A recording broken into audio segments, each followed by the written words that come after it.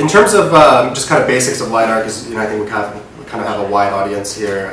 Most of you are probably familiar with how radar works, at least on a high level of emitting sound waves given the constant speed of sound at atmospheric pressure or standard sea level atmospheric pressure or not, and then having those sound waves hit an object or not and reflect back or not, and then using the time in between the emission and the receiving of those reflective sound waves back, being able to characterize the distance away from an object, and as well as using radar, maybe a blurry geometric characterization of what that object might look like.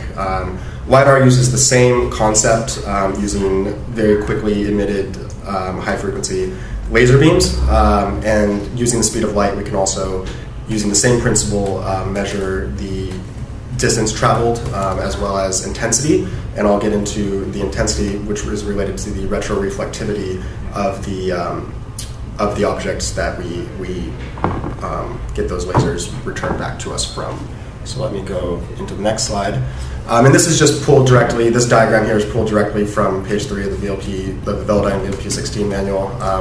But essentially, actually I think Quanergy and Velodyne use 8-bit values to represent their reflectivity. So we have 255 possible return values. And we're doing work to normalize those return values in intensity between, again, to be agnostic towards any different given LiDAR type.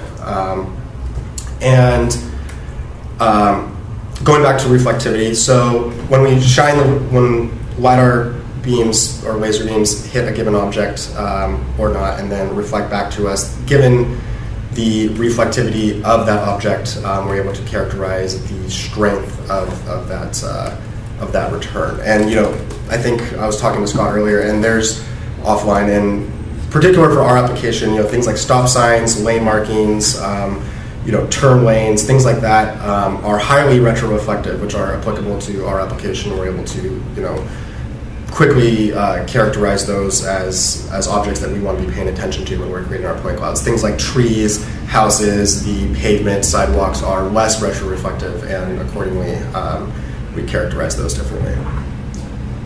Yes. I think we've got a question. What are the prices of LiDARs?